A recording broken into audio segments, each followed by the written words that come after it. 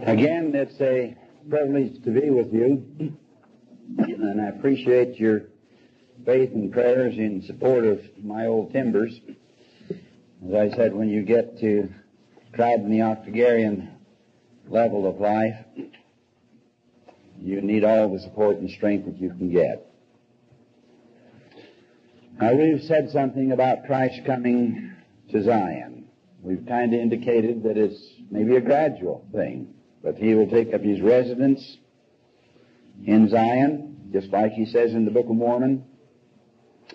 And this will be, in some measure, the beginning of the Millennium, at least for the righteous.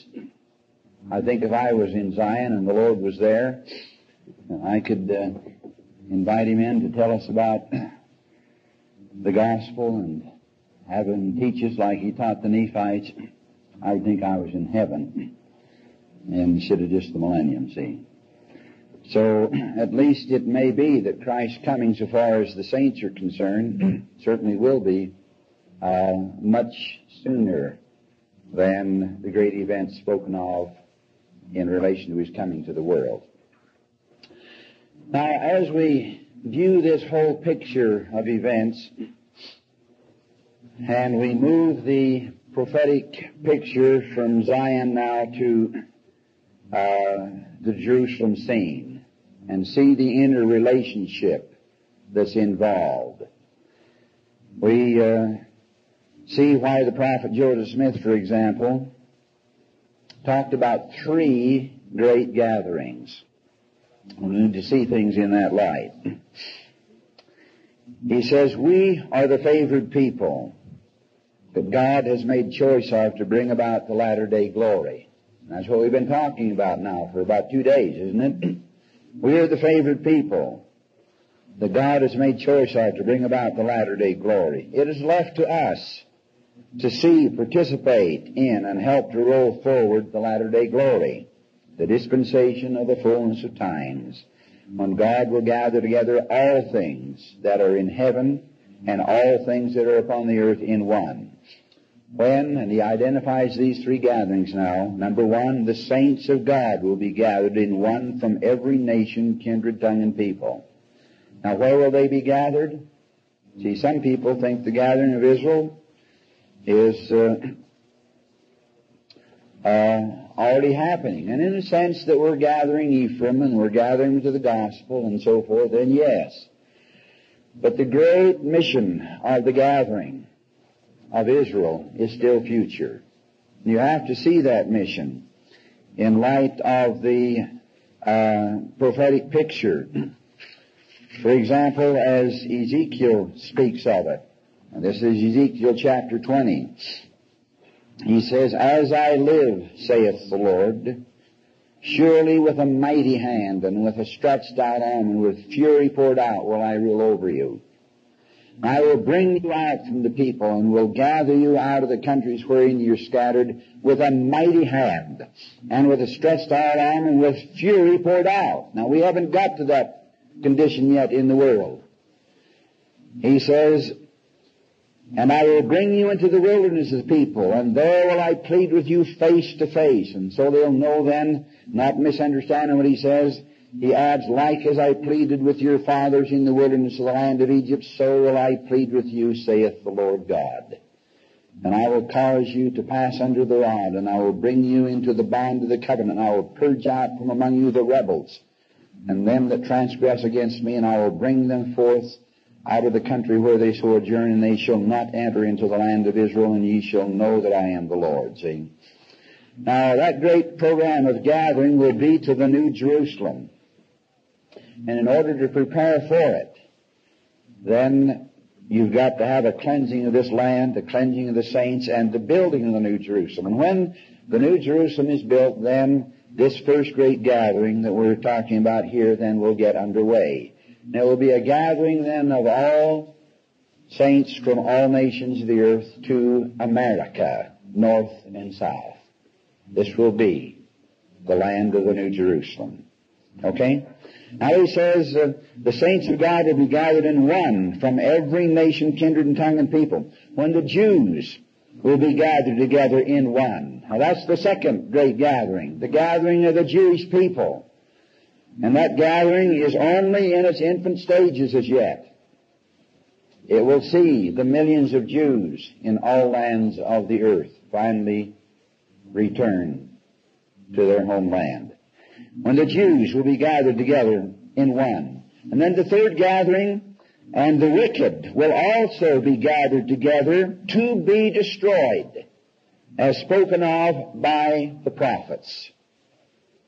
Now the prophets speak of the gathering of the wicked to be destroyed. Now where are the wicked gathered to be destroyed? And the answer is to Jerusalem. The answer is to the great battle of Armageddon.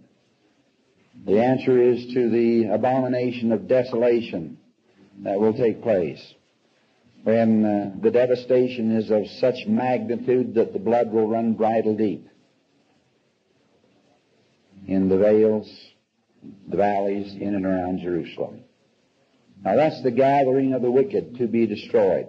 So as we talk about this last great era of time, then let's talk about it with a focus on Zion, because as Isaiah said, and Paul reiterated, out of Zion shall go forth the deliverer and turn ungodliness from Jacob, see. And then we focus from there down to us and what we're doing about it. All right, so there's three great gatherings then. The saints, and picture in your mind, for example, the fulfillment of the prophecy of Isaiah in Isaiah chapter 54, where the New Jerusalem has been established, and where he says, break forth on the right hand and on the left, and thy seed shall inherit the Gentiles and make the desolate cities of America to be inhabited, see. And then the gathering of the righteous. All these churches that we are building up in foreign lands, Nephi sees that they will gather. And the Lord will go before them, and they'll have the power of the Lord in their midst.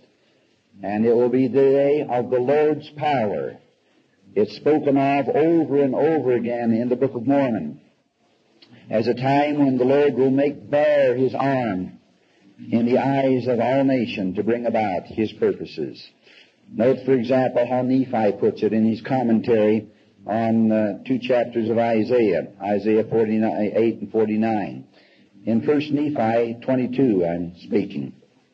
He says, for example, I would, my brethren, that you should know that all the kindreds of the earth cannot be blessed, and the emphasis is a positive one, cannot be blessed, unless He that is God shall make bare His arm in the eyes of all nations. Wherefore the Lord God will proceed to make bare His arm in the eyes of all nations, and in bringing about His covenants and His gospel unto those who are the house of Israel. Wherefore He will bring them again out of captivity, and they shall be gathered together to the lands of their inheritance, and they shall be brought out of obscurity and out of darkness, and they shall know that the Lord is their Savior and the Redeemer, the Mighty One of Israel. Now what does it mean, the Lord's going to make bare His arm in the eyes of all nations? What does that mean?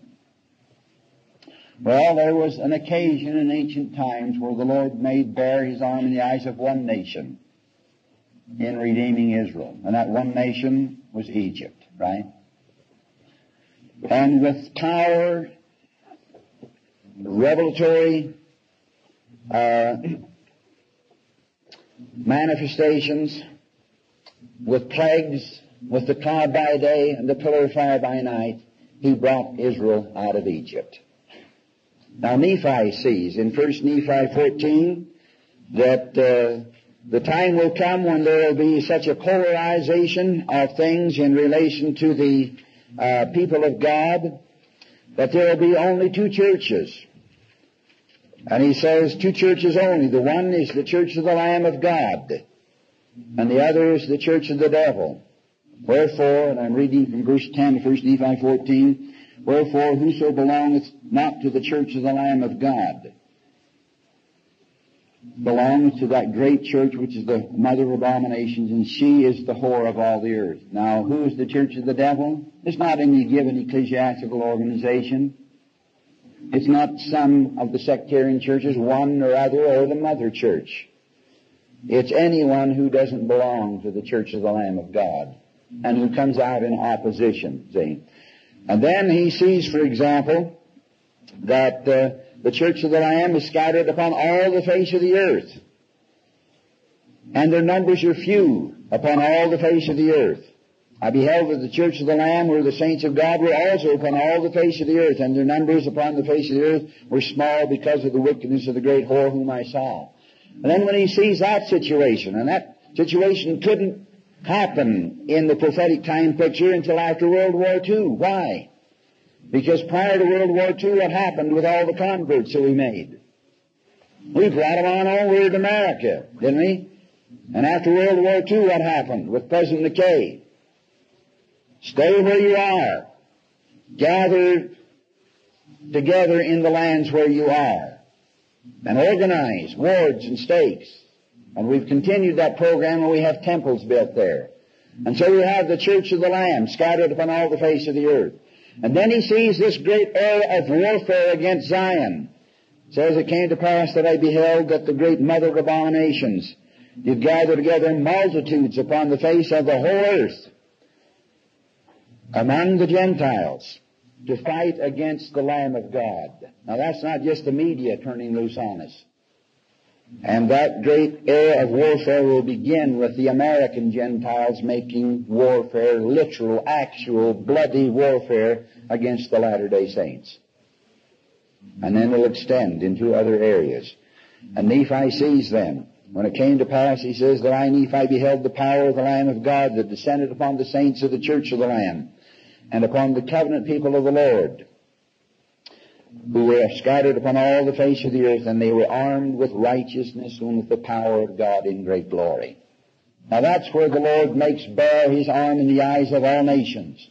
He'll preserve and He'll protect them, and it'll be a sanctifying experience, because they'll learn to rely upon Him.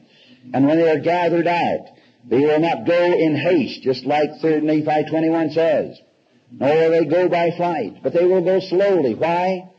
Because they want to bring as many people as they can with them, to join with them. And where will they gather? They will gather to the land of America, which will be the Zion of God, the New Jerusalem, having been established during this period of warfare, see? And the great gathering of Israel then will get underway, and that's it. And what will happen to the Jews? Well, they will gather also. And the time will come, and I don't say this with any negative feelings toward them, but the time will come when they'll be good and glad to get out of America because of the turmoil and the chaos that we have here. And they'll leave then this land as they'll leave other lands. And they'll finally then gather wholly and fully and completely to the land of their inheritance. Now, the great program, as it relates to this dispensation, is a 2-generation program. Let me turn to the inspired revision of the Bible, Luke chapter 21. In Luke chapter 21, the Savior here is talking to the Jews in His day about the destruction and then imminent destruction of the Jews. And He indicates that they would be scattered throughout the world. He says in verse 19, when ye shall see Jerusalem encompassed with armies, then know that the desolation is nigh. Then let them who are in the Judea flee to the housetops or the mountains, and let them who are in the midst of it depart out, and let not them who are in the countries return to enter into the city. He says, for these be the days of vengeance, that all things which are written may be fulfilled. But woe unto them who are with child, and them which give suck in those days, where there shall be great distress in the land, and wrath upon the people, and they shall fall by the edge of the sword, and shall be led away captive into all nations. And Jerusalem shall be trodden down of the Gentiles, until the times of the Gentiles be fulfilled. See? Now that destruction that he spoke of Jerusalem occurred in the years 68 to 70 A.D., when the Roman armies under Titus then gathered around Jerusalem and set up the siege against it, and 1 million Jews perished, and women became so hungry they ate their own children. And that gets to be a gory sight, see. And the Savior then says, when you see the armies encompassed, Jerusalem encompassed with army, then know that this desolation happens.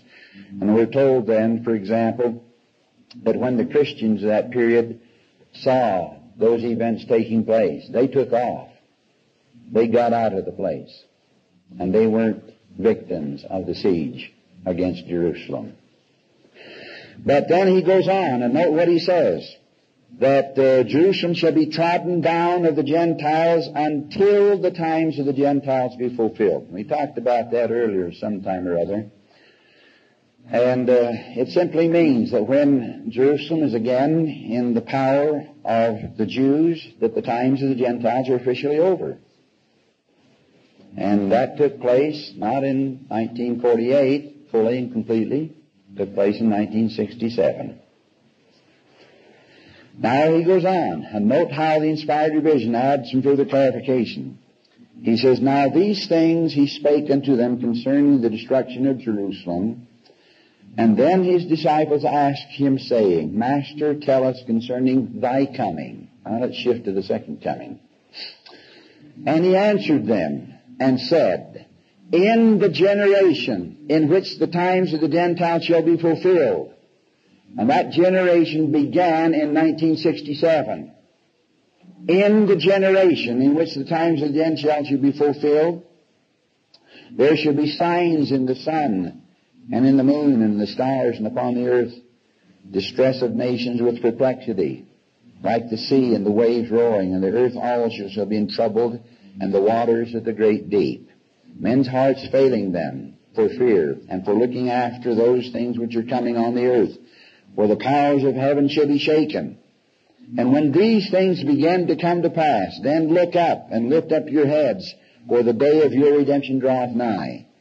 And then shall you see the Son of Man coming in a cloud with power and great glory. And he spake to them a parable, saying, the fig tree and all the trees, when they now shoot forth, ye see and know that of yourselves that summer is nigh at hand. So likewise, ye, when ye see these signs come to pass, know ye that the kingdom of God is nigh at hand. Now note this. Verily I say unto you, this generation, when the times of the Gentiles are fulfilled, shall not pass away until all shall be fulfilled. Now, how many generations are there in the total program? There's two. One generation we call the initial one, and it's fulfilled when the Jews return to Jerusalem. And that begins officially then the second generation. And speaking now of this second generation, verily I say unto you, this generation, the generation when the times of the Gentiles be fulfilled, shall not pass away until all shall be fulfilled. Now, whether he waits to the latter part of the second generation, I don't know. Now, if you read carefully section 45 of the Doctrine and Covenants, you'll find it says the same thing. I don't want to take the time to get into that, but section 45 makes it clear that we're dealing with the same kind of prophetic picture and the same kind of clarification, although the inspired revision in Luke 21 is more clear than that statement.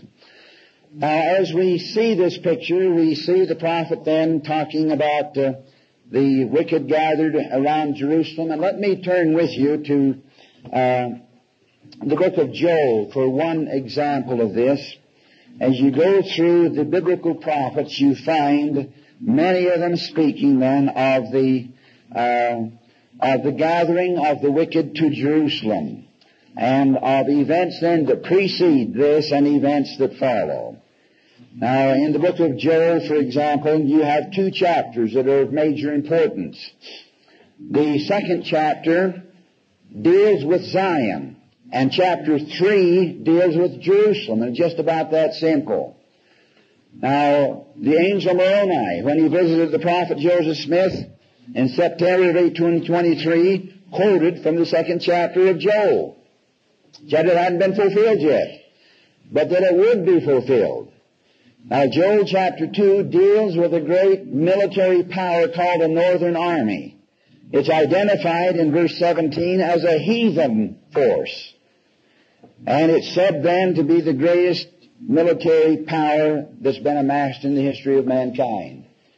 And it will come to the land of Zion. And it will cause great consternation, so that Joel 2 starts out with, blow ye the trumpet in Zion, and sound an alarm in my holy mount. Let all the inhabitants of the land tremble, for the day of the Lord cometh, for it is nigh at hand. And then he describes this power that comes through. And then he indicates that the Lord, he says, will be jealous for his land, verse 18, and pity his people. Yea, the Lord will answer and say unto his people, behold, I will send you corn and wine and oil, and ye shall be sanctified and satisfied therewith, and I will no more make you a reproach among the nations, and I will remove far off this northern army, and will drive him into the land barren and desolate. And then he goes on and says, and it shall come to pass afterward that I will pour out my Spirit upon all flesh, and your sons and your daughters will prophesy, and your old men shall dream dreams, and your young men shall see visions, and also upon the servants and upon the handmaidens in those days will I pour out my Spirit. Now, Moroni quoted this latter portion, explained it to Joseph Smith, said that it was on schedule to be fulfilled, but hadn't been, but would be fulfilled.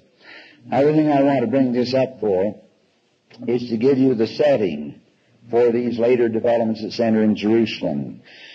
Note, for example, what Joel says in verse 32. And it shall come to pass that whosoever shall call on the name of the Lord shall be delivered.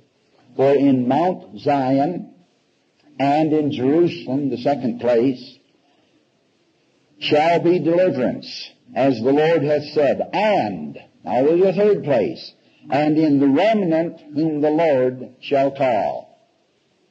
Now there's three places of deliverance. The prophet Joseph Smith one time got up and read the whole of the second chapter, and then gave an interesting discourse on it. The essentials of it are recorded here in the teachings, page 70. He says, for example, in the last days, God was to call a remnant, in which was to be deliverance as well as in Jerusalem and Zion. He says, now if God should give no more revelation, where will we find Zion and this remnant? The time is near when desolation is to cover the earth, and then God will have a place of deliverance in his remnant and in Zion and in Jerusalem. Okay? And he said, now take away the Book of Mormon and the Revelations, and whereas our religion we have none, for without Zion and the place of deliverance we shall fall, because the time is near when the sun shall be dark and the moon turned to blood, and so forth.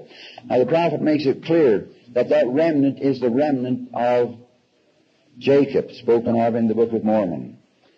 And when this great northern army comes into the land of Zion and raises havoc, and finally then by the Lord is turned back, then the world situation will be such that there will be only three places where there's any kind of stability and safety.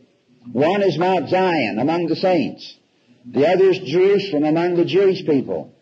And the other is among the remnant of Jacob, who are tribally oriented and who will gather themselves together. And after America has been decimated then by this northern army, then they will go through among the Gentiles like a lion among the beasts of the forest, and like a young lion among the flocks of sheep, see. And none can deliver. And that fills that portion then of Jesus' prophecies recorded in 3 Nephi chapter 16 and 20 and 21, see. But the situation will be then that there will be deliverance. Peace will be taken from the earth. Peace will be taken from the earth, and there will be deliverance in three places. And those three places will be places where there's some kind of internal stability among the people. In Mount Zion, we know basically what that is. It'll be God's work in his kingdom, see. In Jerusalem, it'll be the Jewish people gathered together. Some of them believing, but most of them, the big bulk of them, merely having their Jewish traditions and gathered together under those circumstances. But provide a place of safety and stability in a world of chaos. And then the third place will be among the remnant whom the Lord shall call. And that word shall is important. It means he hasn't called them yet, but that he will. And when then the time comes, he will call them, and they'll unite. They'll unite then together, and they will be a power in this land, and they'll go through among the decadent Gentiles like a lion among the flock of sheep, see? And there will be a place of safety for them, and you'll have a world situation like that. That will be the world situation. I often wonder, for example, we keep on the path of insanity that we're following, and the American economy goes under, and the economy of Western civilization goes under. What is the end result? Where is there any stability? Where will we have any kind of stability as Latter-day Saints? We've enjoyed the freedoms of this land for some time, at least to a degree. We got kicked from one end of the nation to the other, but there wasn't a time along the way that we couldn't send missionaries out, and there wasn't a time along the way when we couldn't at least argue about liberty and say that we felt we ought to have a little of it. When we got out here in the West, then we had a homeland in this great land with the Constitution. But suppose all that passes away into turmoil and chaos, then where do we go? Where do we look for safety? Where do we look for a supporting bulwark of strength and power from which we can teach the gospel? And the answer is you won't find it in the world. You'll have to finally get on the stick and build Zion, and we'll do it willingly because we have to, whether we think we ought to or not. See? And when we do then there'll be safety in Mount Zion. And meantime, the Jews then will gather to Jerusalem, and they'll be glad to get out of this land in its circumstance and in other lands. And they'll establish Jerusalem in a full program, and they'll quit hassling about things that go on over there, and they'll really build the program. And I'm not saying that I'm all in favor of what the Jews are doing. The Arab people are very beautiful and loving people. I've spent some time over there with them. And it's a sad thing the way they're being treated by many, and the pawns that they are made by the powers of the nations of the earth, see. And the issues that are there, and there needs to be intelligent and righteous and proper solutions to that program. How that finally works out, I don't know. But that's the setting now for this whole thing. And then there's safety in Jerusalem. And then having spoken of that, then Joel turns his prophetic focus on Jerusalem, and he says, but behold, in those days, and I'm reading verse 1 of chapter 3, and in that time, when I shall bring again the captivity of Judah and Jerusalem, I will also gather all nations and bring them down to the valley of Jehoshaphat, and will plead with them there for my people and for my heritage, Israel, whom they have scattered among the nations and parted my land. Now, where's the valley of Jehoshaphat? Well, if you're standing on the eastern wall of Jerusalem, and the temple lot is right there, the dome of the rock is there, and you look east. You see not too far away, about from here to the other end of the little town here of Snowflake, that kind of distance, with a big valley in between, then you see the Mount of Olives. And that valley in between is called the Kidron Valley, and prophetically it's called the Valley of Jehoshaphat. And so he's going to gather people to the Valley of Jehoshaphat, and this will be a very decisive kind of thing. He says, for example, proclaim ye among the Gentiles, prepare war, wake up the mighty men, let all the men of war draw near, let them come up. Beat your plowshares into swords. That's the reverse of the general statement we love and hope will come to pass. Beat your plowshares into swords and your pruning hooks into spears. Let the weak say, I'm strong. Assemble yourselves and come, all ye heathen, and gather yourselves together round about thither. Cause thy mighty ones to come down, O Lord. And he says, let the heathen be awakened and come up to the valley of Jehoshaphat. For there I will sit to judge all the heathen round about. And then he speaks of this as a time of decision. Multitudes, multitudes, he says, in the valley of decision. Now, why is it called the valley of decision? Because if the Jews are overrun and destroyed, that's the end of the program. And if the Jews then are sustained, and the Gentiles then are turned one against the other, as the Lord will do when he stands upon the Mount of Olives, and they cut each other's throats and the blood runs bridle deep, the end result will be that Jerusalem will be redeemed. You see that? That will be the end result. And so this is a time of decision. And so he says, multitudes, multitudes in the valley of decision. The day of the Lord is near in the valley of decision. The sun and the moon shall be darkened, and the stars shall withhold their light. And the Lord also shall roar out of Zion and utter his voice out of Jerusalem, and the heavens and the earth shall shake, but the Lord will be the hope of his people, and so forth. See? So we're talking now about three great gatherings. Now, in order to get this picture a little more in focus in relation to the Jews and Jerusalem, let me turn to the prolongate Christ, and I'd like to come then to section 45 of the Doctrine and Covenants, section 29 of the Doctrine and Covenants, in order to get the clarifications of this latter day Scripture that we're placing primary focus upon. But to begin with, let me turn over here to this unit in the prolongate Christ that we call Smith-Matthew. Used to be called Joseph Smith's writings, or Smith 1.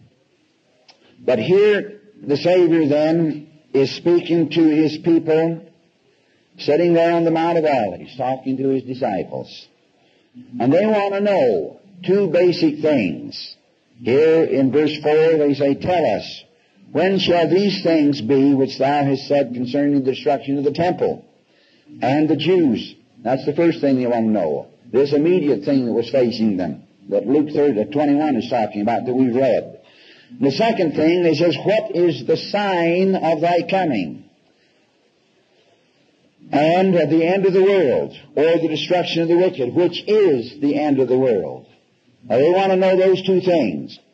And so the Savior then first of all focuses in on the immediate scene and the coming then of judgments to Jerusalem. And having treated that, and that takes up about the first 25 verses, then He turns His attention to what we call the sign of the Son of Man. And He makes that then the beginning of His explanation. Now, what is the sign of the coming of the Son of Man? Well, it's a brilliant light in the heavens. A brilliant light in the heavens. And as such then, people will think that it's a comet. They'll think that it's a planet. And they'll look upon it in fear. Now, there's a statement in the historical department of the church, people quoting Joseph Smith as saying that the sign of the Son of Man would be the return of the city of Enoch. Because the sign of the Son of Man is right in those last stages now that pertain to the events of the second coming.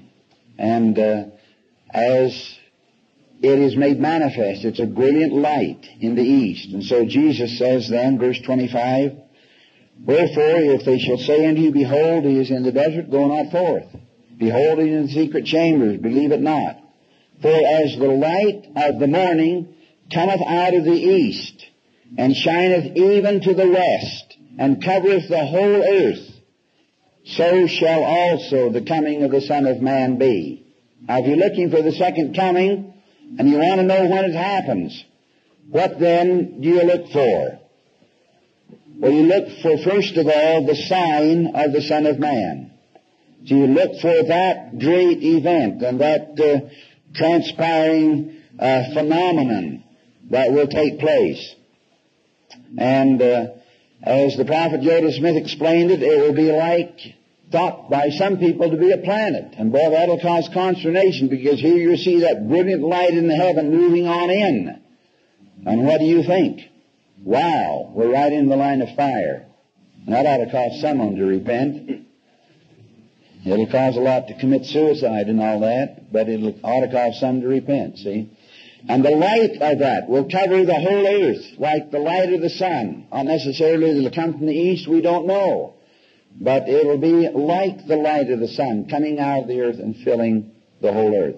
Now, having expressed the sign of the Son of Man as a focal point to which they should look, then Jesus explains things leading up to that sign and its manifestation. And He says, "Now I will show unto you a parable. Behold, wheresoever the carcass is, there will the eagles be gathered together. So likewise shall mine elect be gathered from the four quarters of the earth." Now, we've said there's three great gatherings.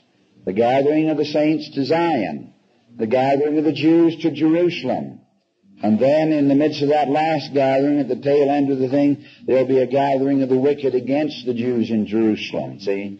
And there they will be destroyed, not by the military power of the Jewish people, but by the intervention of Christ as He stands upon the Mount of Olives.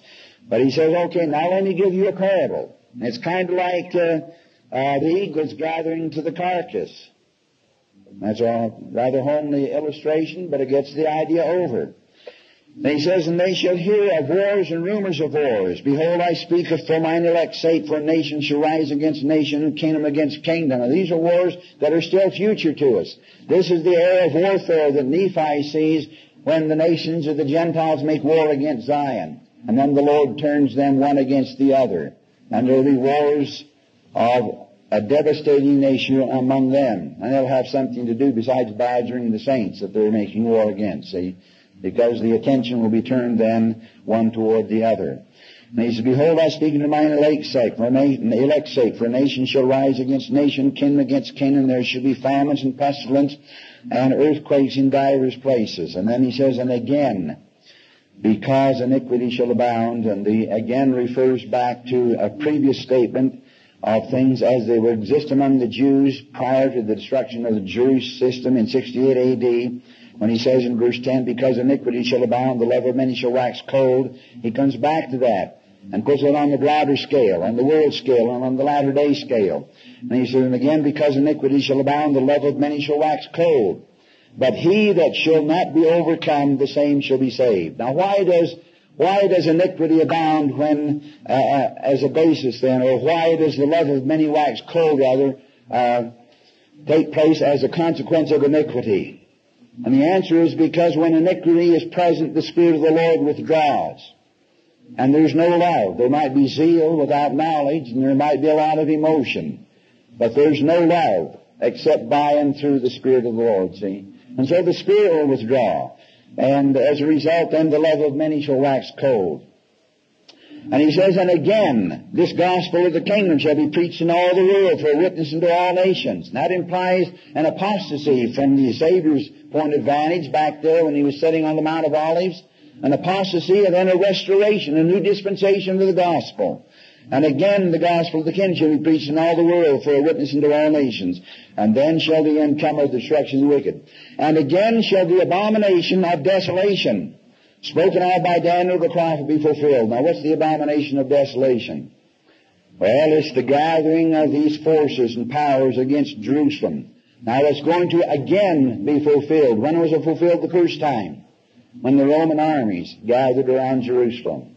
And they took up their siege against Jerusalem, and there was 1 million Jews perished. Now, that kind of thing is going to happen again. And the Jews then were overrun. The city capitulated. And the Jewish people then were shipped out and scattered.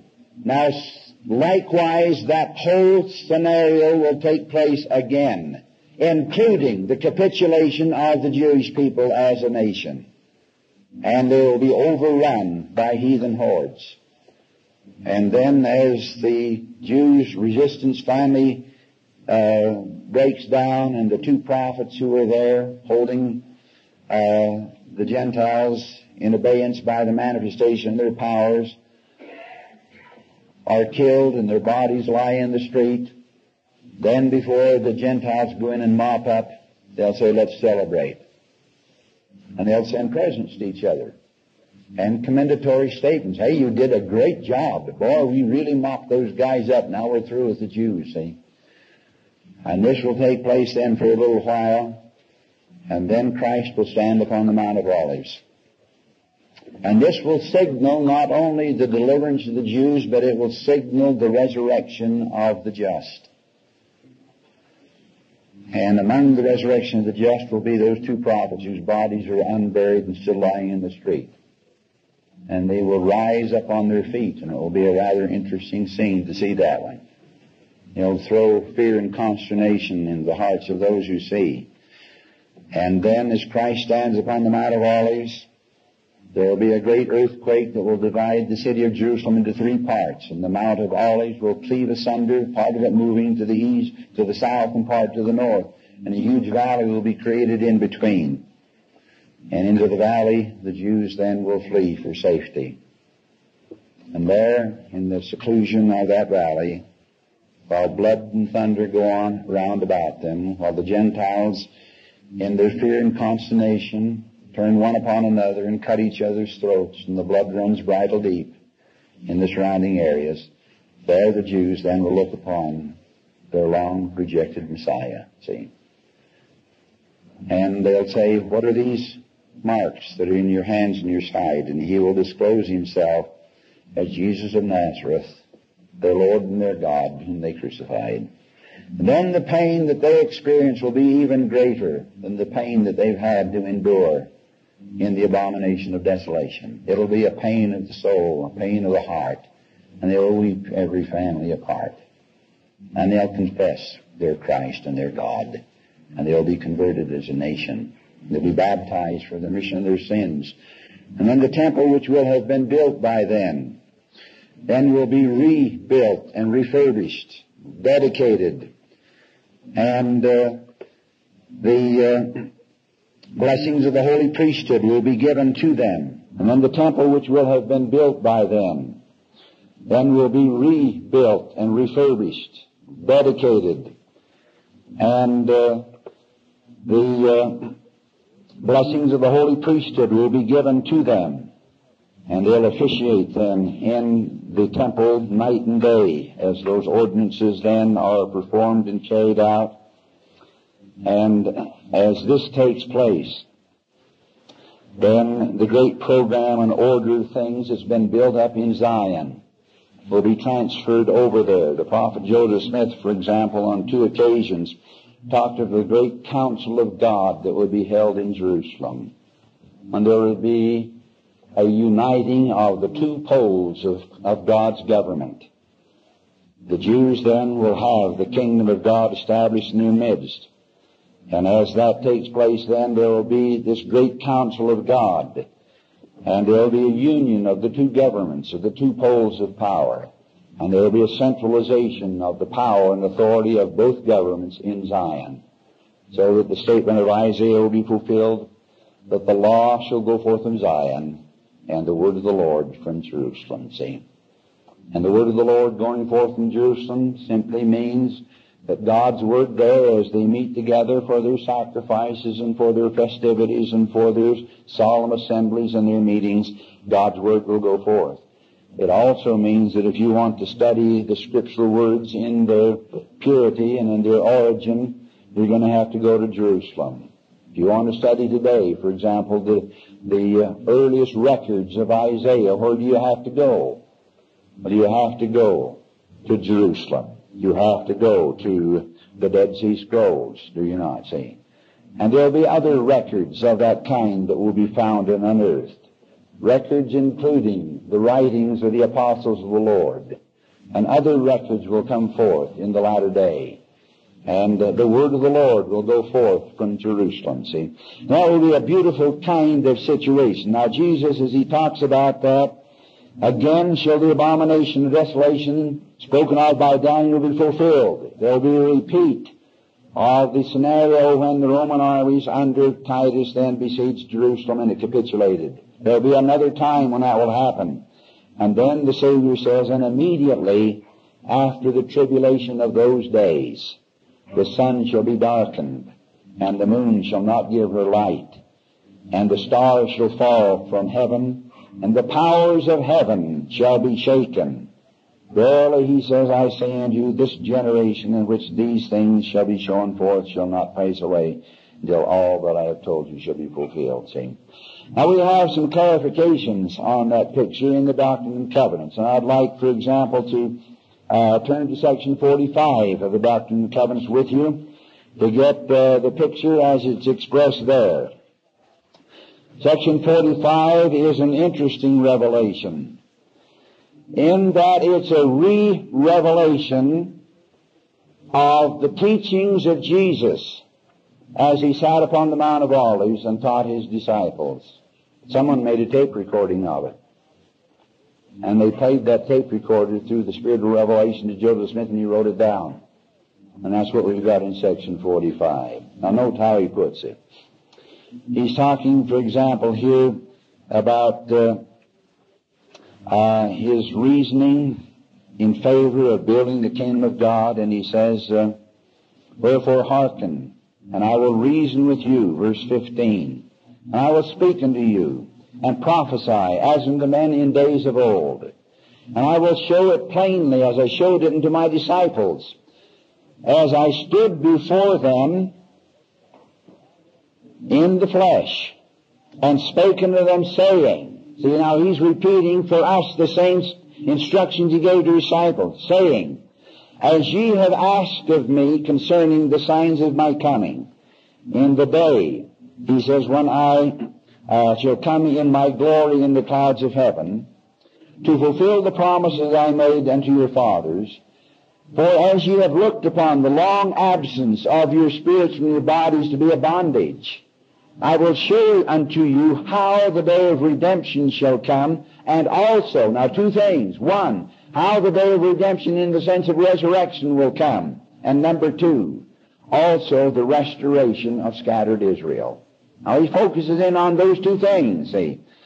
And he makes it clear then that there's not going to be a general resurrection until these things that he's going to explain take place. Some people have the idea that Christ, having broken the bands of the resurrection, they're going to kind of grind things out from that point on, kind of steadily. Now, the prophet Joseph Smith dealt with that situation with a good sister, not a member of the church, but a gal by the name of Jemima Wilkinson, who claimed that she died and went to heaven and then returned and was now ministering among the people with some kind of special calling. And she was resurrected. Now, bless her soul, she later died. But the prophet Joseph Smith, talking about her, says this, Jemima Wilkinson was another prophetess that figured lately in America in the last century. She stated that she had taken sick and died, and that her soul went to heaven, where it still continues, and soon after her body is reanimated with the spirit and power of Christ, upon which she set out to be a public teacher. He was on and says, and declared that she had an immediate revelation. Now the Scriptures positively assert that Christ is the first fruits, afterwards those that are Christ, quote, at his coming. A time point, a time reference. He says, then cometh the end. But Jemima, according to her testimony, died and rose again before the time mentioned in the Scriptures. Now what is he saying? There's a time of resurrection. What is that time? It's at Christ's coming. Okay? All right, now the Savior here, back there in the time of his earthly ministry, sitting on the hill of Mount of Olives, talking with them, they know that they're not going to be immediately resurrected. And how do they look at things? They look upon the long absence of their spirits and their bodies as being a bondage. And so they're inquisitive and say, Lord, tell us how we're going to be redeemed. We'd kind of like to know a little of the future. And so he then says, I'll tell you then the day of your redemption and how things will be in that time. And then he proceeds to unfold the program of the latter days. He says, verily I say unto you that well, let's go back to verse 18. And now behold, this temple which is in Jerusalem, which ye call the house of God, and like the way he expresses that, which ye called the house of God. See, he didn't quite own it. He says, and your enemies say that this house shall never fall. But verily I say unto you that desolation shall come upon this generation as a thief in the night, and this people shall be destroyed and scattered among all nations. And this temple which ye now see shall be thrown down, and there shall be not left one stone upon another.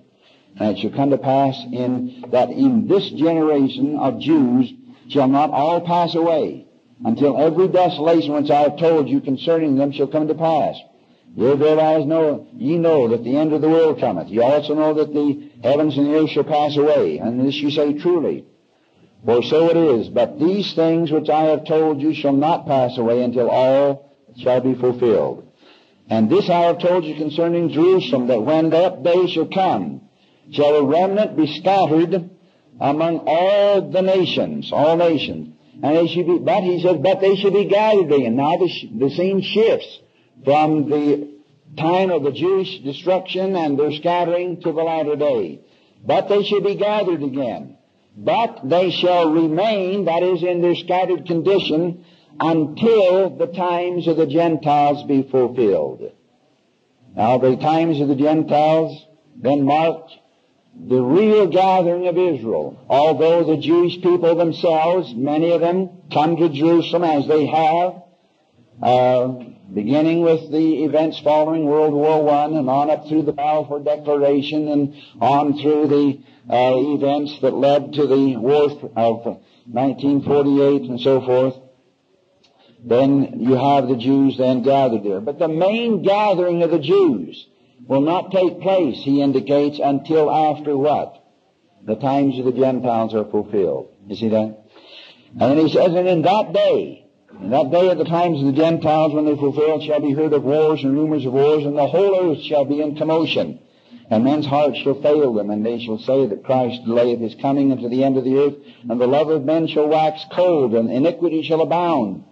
And then he talks about our time, when the times of the Gentiles is coming, a light shall break forth among them that sit in darkness, and this is going to be the light of the gospel. And he gets the restoration in there. He says, but they receive it not, for they receive not the light, and they turn their hearts from it because of the precepts of men.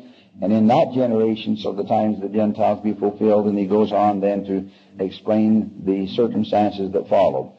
And then he finally brings the picture down to his second coming. And let me begin with you here on verse 42. And before the day of the Lord shall come, the sun shall be darkened, and the moon turned into blood, and the stars of heaven fall. Now, what's the reason all that happens? Someone's going to get on the moon and paint it red? No. The atmospheric condition will be such that the sun will be darkened, and the moon will be turned to blood. And he says, and then shall they look for me, and behold, I will come, and they shall see me in the clouds of heaven, clothed with power and great glory, with all the holy angels. And he that watches not for me shall be cut off. But before the arm of the Lord shall fall, an angel shall sound his trump. And that's the seventh angel, Michael, shall sound his trump. The saints that have slept shall come forth to meet me in the cloud. Wherefore, if ye have slept in peace, blessed are you. For as you now behold me and know that I am. Now he's still sitting there talking with the Jews on the Mount of Olives. As you now see me and know that I am, even so, he says, shall you come unto me, and your soul shall live, and your redemption shall be perfected, and the saints shall come forth from the four quarters of the earth. Then shall the arm of the Lord fall upon the nations. Now see, the arm of the Lord falls upon the nations when he stands on the Mount of Olives. And just immediately before that, the resurrection of the righteous takes place. And then they come forth. And then the arm of the Lord falls. And the arm of the Lord then is Christ standing upon the Mount of Olives in this great earthquake. It's not just an earthquake. It's much bigger than that. It's a kind of a cataclysmic upheaval, so that the earth will reel to and fro on its axis. He goes on to say, then shall the Lord set his foot upon the mount, and it shall cleave in twain, and the earth shall tremble and reel to and fro, and the heavens also shall shake. In other places it indicates the earth will reel to and fro as a drunken man. Now you'll see the sun come up in the morning. About 10 o'clock it'll have set somewhere down in the south or the north. And by 2 o'clock in the morning, in the afternoon, it'll be on over here, and it'll zigzag back and forth across the heavens. Now that's one sign that I think even a late sleeper ought to pick up on. And the earth is reeling to and fro on its axis. And what happens to the water of the ocean? It'll heave beyond its bounds. You see that? And the nations of the cities of the nations of the earth will crumble. They'll be reduced to chaos and to rubble. And Jerusalem then will be divided into three parts. The Mount of Olives will cleave asunder. And these great events then will be underway. And as they are, then the Lord will make his appearance among the Jewish people. Now let me turn with you from this point over. He goes on and says, the Lord will utter his voice from the ends of the earth, and all the nations shall hear it and mourn, and calamity shall cover the mocker and the scorn and so forth. But then he goes on and talks about it. Maybe I better put this in at this point. He says, and then shall the Jews look upon me and say, what are these wounds in the wounds of thy hands and feet? And he says, then shall they know that I am the Lord, and I will say unto them, these wounds are the wounds with which I have wounded in the house of my friends. I am he who was lifted up. I am Jesus who was crucified. I am the Son of God. And then shall they weep because of their iniquities. And then shall they lament because they persecuted their king. See? All right, now in section 29, we have another major contribution made in Latter-day Revelation concerning this picture. The Lord here, for example, speaks of His coming in His glory. Verse 12.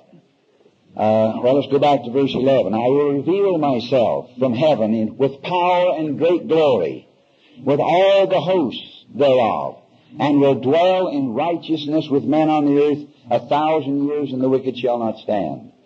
And then he says, and again, verily I say unto you, verse 12, it hath gone forth in a firm decree by the will of the Father, that mine apostles the 12, which were with me in my ministry at Jerusalem, I suspect that excludes Judas and includes Matthias, shall stand at my right hand in the day of my coming in a pillar of fire, being clothed with robes of righteousness, with crowns upon their heads in glory, even as I am, to judge the whole house of Israel, even as many as have loved me and kept my commandments, and none else.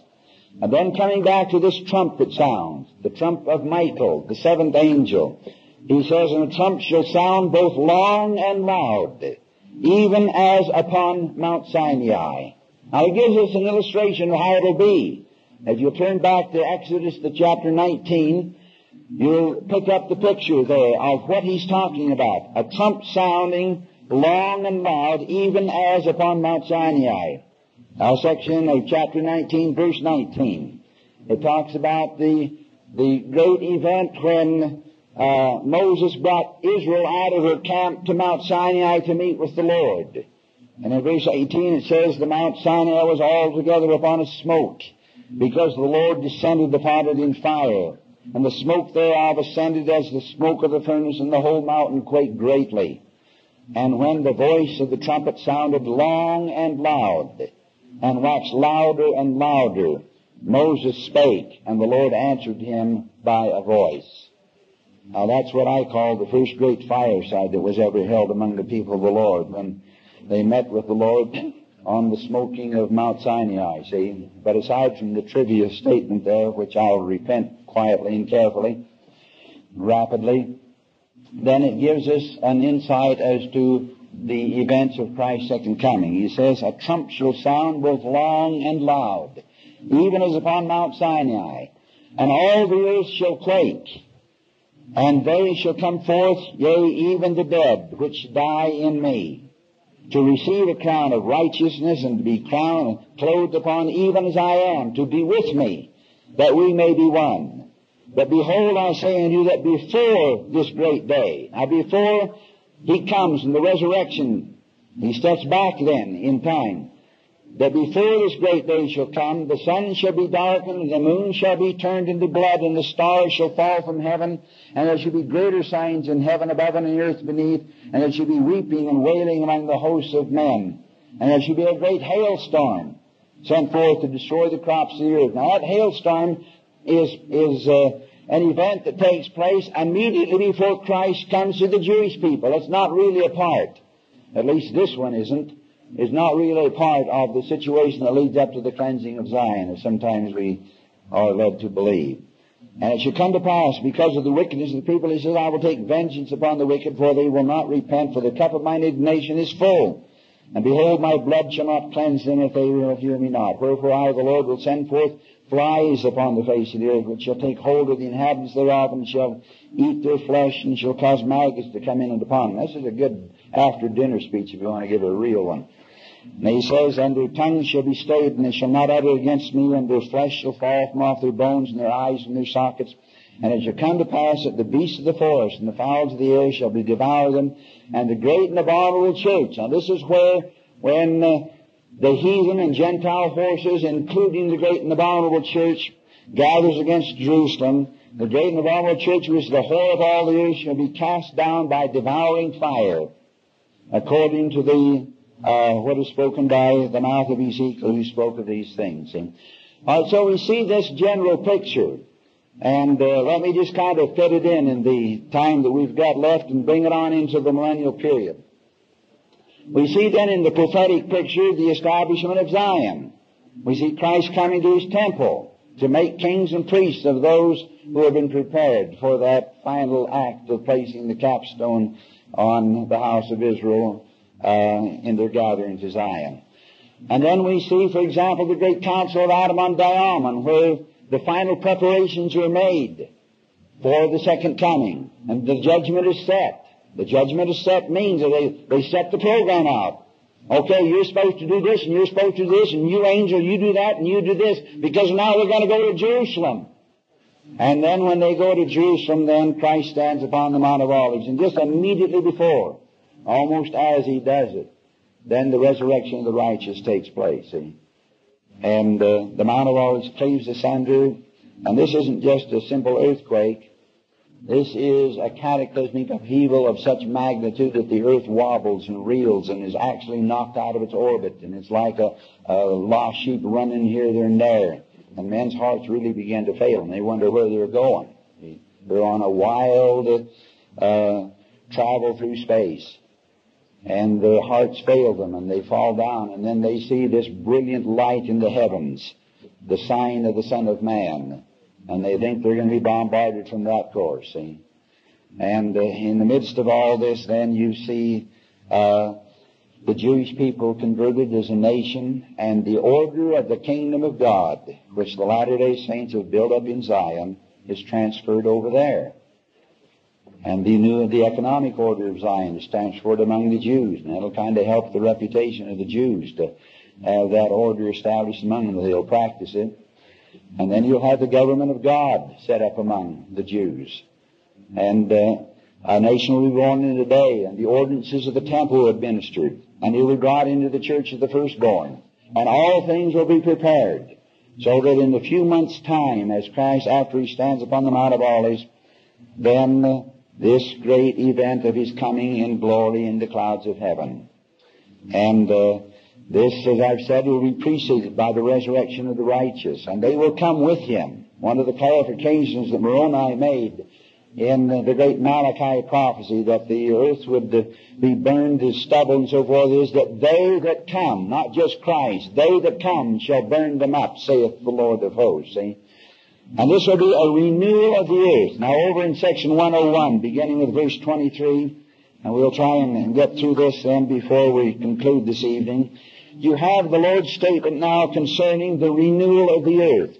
We have in Article of Faith, number 11, the statement we believe, not only the gathering of Israel and the restoration of the 10 tribes with this, that Zion will build upon this, the American continent, the earth will be renewed and receive its paradisiacal glory. It can be brought back to a position somewhat comparable to that which it enjoyed before the fall, when the veil is taken off and the glory and power of God is made manifest.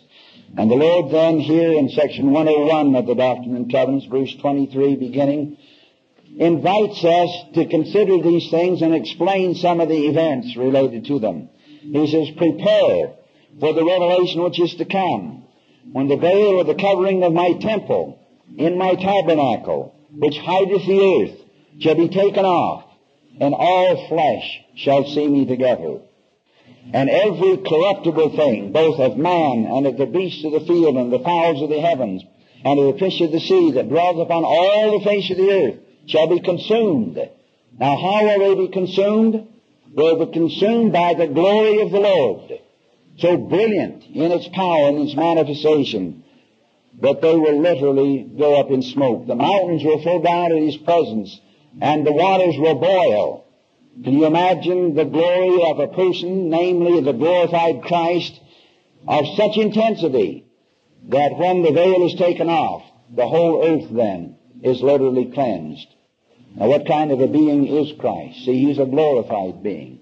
And let me suggest to you that when they're burned, they won't be burned like a blowtorch burning on their skin outside. They'll be burned from within. Why?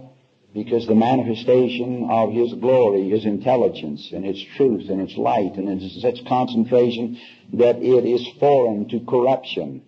And that corruption isn't just on the skin, it's on the inside. And you begin to burn from within because of the corruption within your soul, see. And the wicked will be as stubble. So He says then that every corruptible thing, both of man or the beasts of the field or the fowls of the heavens or the fish of the sea that dwelleth upon the face of the earth shall be consumed. And also that of elements shall melt with fervent heat. And all things shall become new. Now this isn't a scorching fire. All things shall become new. There's a cleansing, there's a burning by the power of His glory, because that which is corrupt cannot stand it. But then there is a renewing of that which remains. There's a quickening of life. There's an infusion of light and truth and living powers within all things. And the earth then is raised back to a state of paradisiacal glory, see. He says, and things are elements then melt with fervent heat, and all things you become new. And then note, that my knowledge and glory may dwell upon the earth. Now there's a reason why He renews the earth, so that it will be compatible with the manifestations of His glory. And when we talk about and use the word, the scriptural passage that says that the knowledge of God will cover the earth as the waters cover the sea, we're not talking about theological knowledge. We're talking about revelatory knowledge. We're talking about knowledge through the Spirit, because the earth has been cleansed and renewed and elevated, and His knowledge then and glory shall dwell upon all the face of the earth. And the knowledge of God will cover the earth as the waters cover the sea. And that power and that light and that truth and that knowledge of righteousness and of truth will transform those who remain, including the animal kingdom. It goes on to say, for example, and in that day the enmity of man and the enmity of beast, yea, the enmity of all flesh shall cease before my face. And the lamb will literally lie down with the lion. And the child will literally put his hand in the cockatrice den, which is a deadly serpent. These things will be literal by reason of the transformations that take place. Some people read Isaiah, where in Isaiah 11 and one of the places he expresses these things and says, well, that's just the dream of, the dreams of an old white-haired man. Well, I'm an old white-haired man, and I dream too. But those things will be literal, just as literal as you can write them. And he goes on to say, and in that day, whatsoever any man shall ask, it shall be given unto him. If you read Isaiah 65, verse 24, you'll find that Isaiah says that even before they ask, you just start thinking about it. And the purity of heart of people and the revelatory union between man and God will be such that the Lord will bring an answer even before you ask it. Whatsoever any man shall ask, it shall be given unto him. And he says, and in that day Satan shall have no power to tempt any man, and the reason he can't have power is because you destroy the basis of operation. Satan operates within the flesh and the corruption within the flesh. Read, for example, 2 Nephi chapter 2, where Lehi is talking about the great alternatives of righteousness that confront us. And he says, choose eternal life. I'm reading verse 29. According to the will of the Holy Spirit. And not choose then eternal death. According to the spirit and power of the devil, brings you down to captivity. He says, for example, the Spirit, and he says, I've spoken to them. Let me get the passage that I want. I've spoken to you. Well, let's go back, verse 29. And not choose eternal death according to the will of the flesh. I knew that was that verse. And the evil which is therein. Now, where is there evil in the human organism? Not just in the spirit, but primarily in the flesh, right? Not choose eternal death according to the will of the flesh, and the evil which is therein. Now, when the earth is renewed, then there will be a cleansing, a sanctifying of the righteous. And the base of operation of Old Scratch will be destroyed. And he won't have power by reason of the renewal of the earth. And it says that day Satan shall have no power to tempt any man, and there shall be no sorrow because there is no death. Now, not in the sense that you don't make the transition from mortality and so forth, but no death in the sense that the corruption that brings the process of deterioration into operation will be checked by reason of the renewal of all life. You'll have 90-year-old football players with huge muscles and power and great prowess and ability and skill. You'll have 90-year-old beauty queens, curvaceous and lovely and beautiful. Let me suggest, brethren, that you get yourself worthy of them. And there'll be a renewal of life, see. He said there shall be no sorrow because there is no death. And in that day, he clarifies, an infant shall not die until he is old. And his life shall be as the age of a tree. And when he dies, he shall not sleep, that is to say, in the earth, but shall be changed in the twinkling of an eye, and shall be caught up in his rest shall be glorious.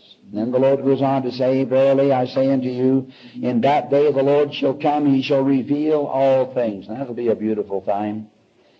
He says, things which have passed, and hidden things which no man knew, things of the earth by which it was made, and the purpose and the end thereof, things most precious, things that are above, and things that are beneath, and things that are in the earth and upon the earth and in heaven, and all they who suffer persecution for my name, and endure in faith, though they are called to lay down their lives for my sake, yet shall they partake of all this glory. See? Now that's a marvelous hope, see. Now, the earth will be renewed, brought back to its paradisiacal state. It'll have two great poles of power, Jerusalem and the New Jerusalem. The order of Zion, the economic order of consecration. All things will be centered in Christ. The political kingdom will be extended, having been initiated by the Latter-day Saints in the Rocky Mountains, in its incipient or beginning forms, and then extended to the New Jerusalem. And then, when the Jews are redeemed, extended over there.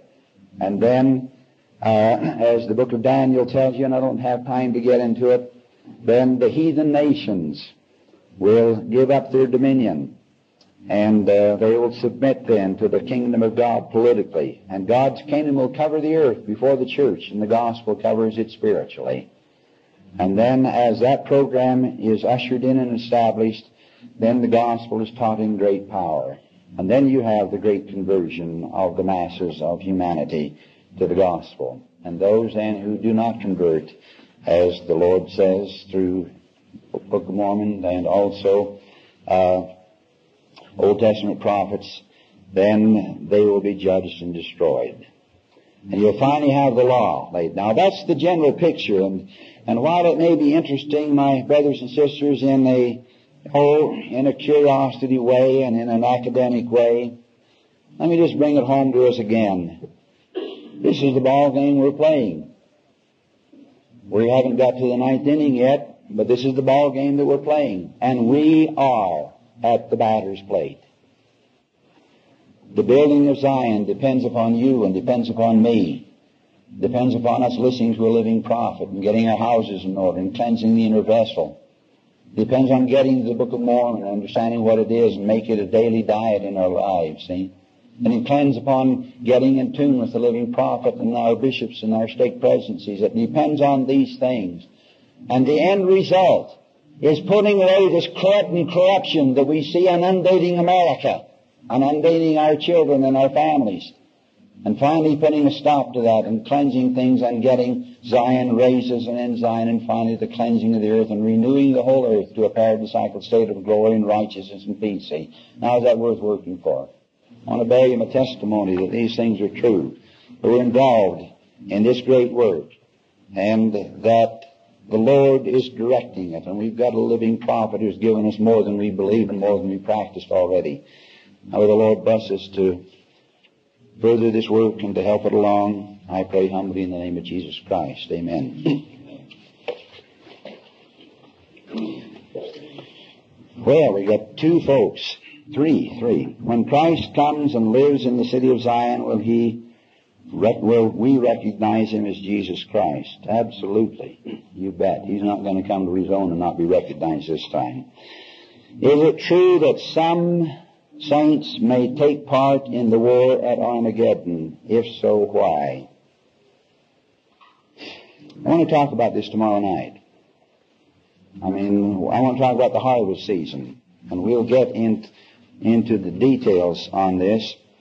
And I can't quite answer that now because we just don't have quite the background. But we'll get the general picture of it tonight. And then if you'll kind of resubmit the question in light of what we may not cover, I'd be happy to respond to it. How will earth reeling to and fro when Christ appears on the Mount of Olives affect America? You know, was it Wilford Woodruff? It was up in Logan, and he kind of postulated the situation of the future of his day. And he talked about New York sinking into the depths, talked about Albany being destroyed, and other eastern cities. Now, I don't know quite when that's going to take place, but it is a part of the prophetic literature of the Latter-day Saints. Now, when the seas heave beyond their bounds, you know, years ago they had an earthquake up here at Hebgen Lake. And you ever heard of that one up this side of West Yellowstone? It reached on down into the Rexburg area. We went on up to see what happened. There was a lake up there, and when that earthquake hit it, the waters of the lake just like lifting up a bathtub, the one end of it, you know, about 2 feet, and then letting it drop. The waters go boom, boom. Well, that's what's going to happen with the ocean. See, the Lord says, if I can just leave you with this comment in section 133 of the Doctrine and Covenants, that when these things take place, then there's going to be a whole reorientation of the earth's surface. It says, for example, he shall command the great deep, and it shall be driven back into the north countries, and the islands shall become one land. And the land of Zion and the land of Jerusalem shall be turned back into their own place, and the earth shall be like as it was in the days before it was divided, back in the days of Peleg after the flood. And the Lord, even the Savior, shall stand in the midst of his people and shall reign over all flesh. Now these great cataclysmic upheavals and reshifting the earth's surface will take place. And that's what's going to cause the earth to reel to and fro, see? That in connection with a lot of other things. Now let me turn to 3 Nephi chapter 26 with you just a minute. We might have time just to get to a few of these things. Here's Jesus then, talking to the Nephites, began to unfold the prophetic picture, clear on down through to his second coming. I know what the record says, very brief but succinct. As now it came to pass that when Jesus told these things, he expounded them to the multitude, and he did expound all things, even of them both great and small.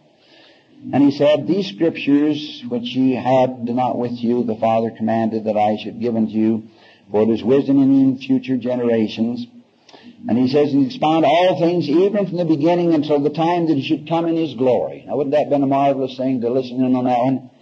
He says, yea, even until things which should come, all things which should come upon the face of the earth, even until the elements should melt with fervent heat, and that's when the veil is opened, and the earth shall be wrapped together as a scroll, and the heavens and the earth shall pass away. Now that's the present heavens and the present atmospheric earth. Now to wrap the earth together as a scroll, you've got a symbol of a scroll. I was in Samaria and saw the oldest Samaritan scroll in existence. And it had, the rod down here that you could wrap the scroll on, over here. And you wrap that thing together. And as you wrap it together, then what happens, if you wrap the elements together, what happens to the water? It's driven back into the north countries. And then when you finally get the two ends of the scrolls right in together here, then you wrap one of them on through to where you get them all finally on one stick, see? Now, the Lord uses that as a symbol of what he's going to do with the earth. The earth is not only going to be renewed and brought back spiritually, it's going to be restored to the geographical position that it was in and relationship it was in before the fall and before the flood, see? It's going to be brought back. And these great events will cause the sea not just to heave to and fro, but the great deep will be driven back into the north countries. And the whole earth then, the mass of it, will become one land. And it'll be a rather interesting and a devastating kind of thing. And the earth will reel to and fro, and it will shake and tremble, and the cities of the nations will crumble into turmoil and chaos. And we hope that Brigham Young did a good job with the Salt Lake Temple, because he said, I'm going to build it so that it'll last through this stuff and on through into the millennium. And I believe maybe he's going to accomplish that job, see, but that's going to be the situation and how it will be. Well, thanks again for your attention, and again let me leave you my testimony that we're involved in the most important work that God has given to any people in any dispensation of time. And we're here in it, and we ought to be alive spiritually. Now the Lord bless us that we might do so, I humbly pray in Jesus' name, amen.